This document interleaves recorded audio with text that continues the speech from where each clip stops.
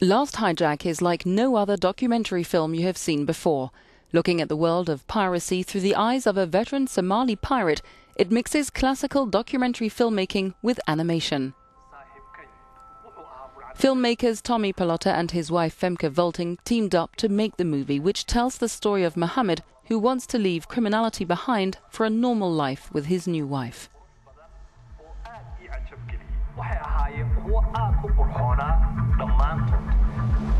His parents want him to stop doing piracy. His bride-to-be wants him to stop, but at the same time, everybody wants money from him and things like that. So what he's actually doing in the film is, he's preparing for the wedding and reconnecting with his parents and his children, and at the same time, he's preparing for a hijacking.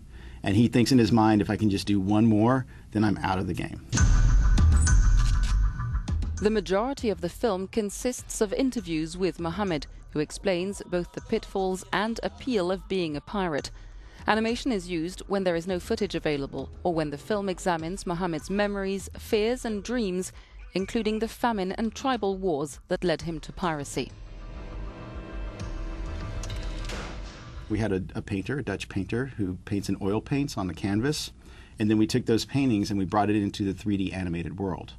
And then that sort of gives it a much more human touch. It sort of takes away the math from the animation, and it changes the color palette. And it was a real challenge because we knew that we wanted to switch between live action and animation, but you don't want to take the audience out of the story.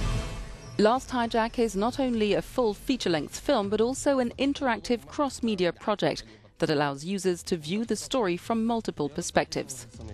Out now in selected cinemas in New York and Los Angeles, it is also available on video on demand.